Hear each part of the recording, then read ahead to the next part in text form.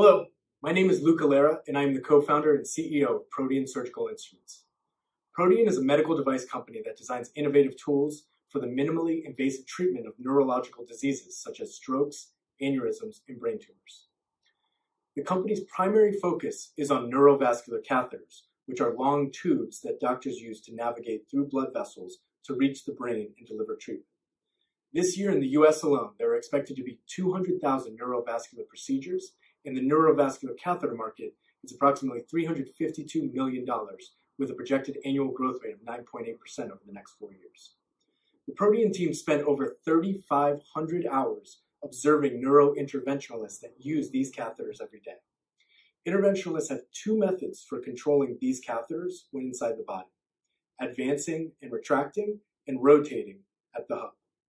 The lack of control at this end, which is inside the patient's body, makes it difficult to navigate sharp turns and complex vasculature. This often results in numerous attempts and wasted resources, increasing the risk of complications for the patient and driving up the cost of care for the healthcare system.